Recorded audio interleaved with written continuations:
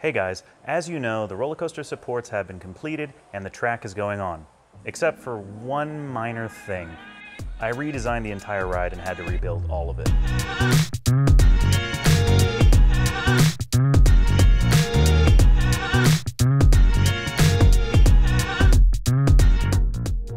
This time I'll be going over what I changed, why I changed it, and everything allowing me to change it. The real problem became apparent when I was trying to design the ride's track. Since the track is prefabricated, I needed to have enough data points to map and draw the curves of the track rails. Simply put, I didn't have enough information from the original design files. But wait, it gets worse. In order to create more data points for the ride, I had to recreate the ride by programming. My first attempt was using Python, but I quickly switched to using Matlab, but there was just one problem. The problem is, I haven't really programmed anything in my life. After spending a few weeks working on Python, I got comfortable enough to generate a few automation programs, but the math was lacking. So an old colleague of mine recommended I use Matlab. Matlab proved to be pretty simple to write various programs, and it produced results I could use with my modeling programs. Now the next issue.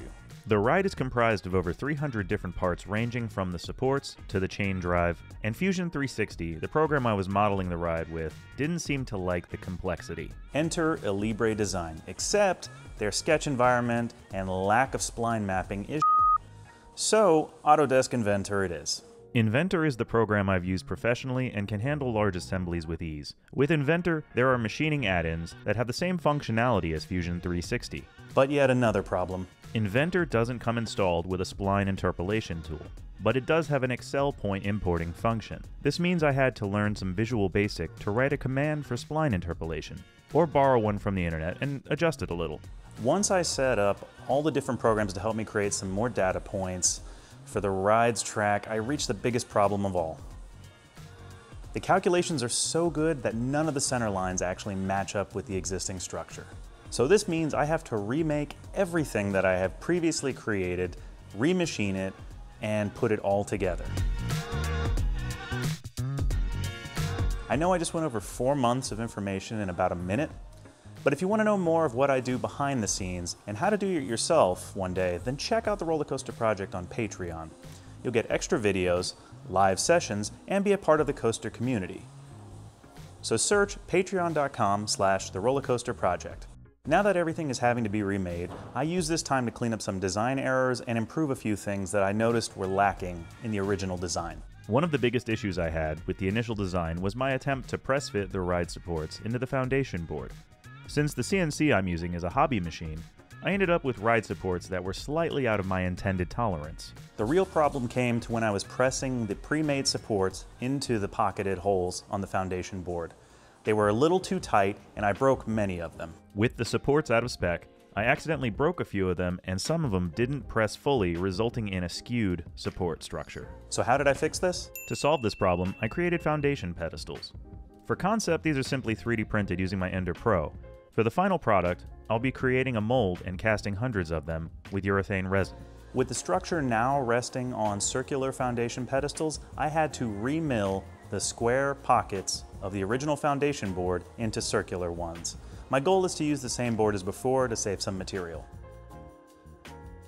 With the foundation fixed and the pedestals made, I moved on to cutting out the new supports, which represented the updated centerline. Each segment of the centerline is comprised of no less than 75 points, resulting in a change of less than 1 millimeter of arc length separation. Yeah, it's a bit much. One thing that's different this time around than the last time is how I'm holding the material down to cut it out. I spent a few weeks creating a vacuum table to hold down the thin sheet lumber and plastic, which speeds up my workflow and allows me to maximize the use of my material. The previous supports were cut out using double-sided tape and some extra screws. Amateur hour. Now let's see how this all comes together. Again.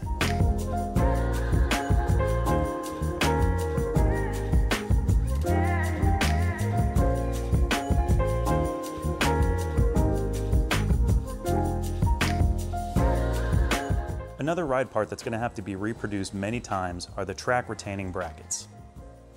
Originally, I was milling these parts out of plastic, then finishing them with the drill press by drilling the alignment hole that mounts to the track. That took nearly 2 hours to produce.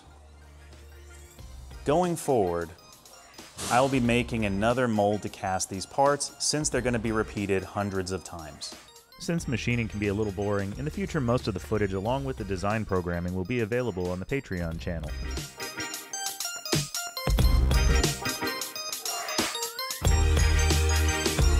Since this track is prefabricated, it's very similar to that of a steel roller coaster.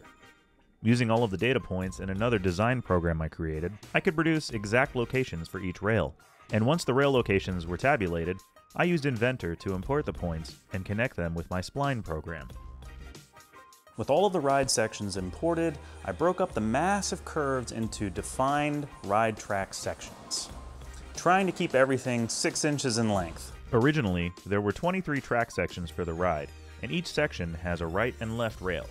With each section defined, I implemented the sweep and loft features in Inventor to produce the track rails. But there are a few things missing. In order to accurately mount the track sections on their respective supports, I needed to add some defined through holes that correspond to the track retaining brackets.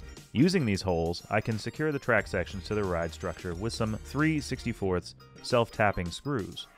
Because the plastic track material is so soft, the tapping screws form a small thread in the plastic. The resulting section becomes extremely rigid. I chose to make the track a 2-part operation consisting of a rectangular base and a flat strip running section.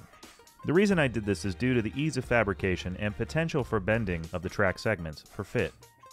It took a while, but now that the track sections are complete, there's only one thing left to do. You want to see some cool?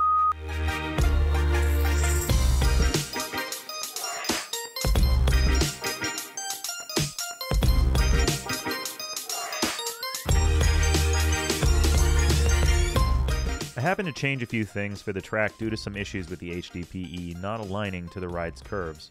So the plastic track is now made of a softer plastic, along with a reduced amount of sections to maintain end tangency.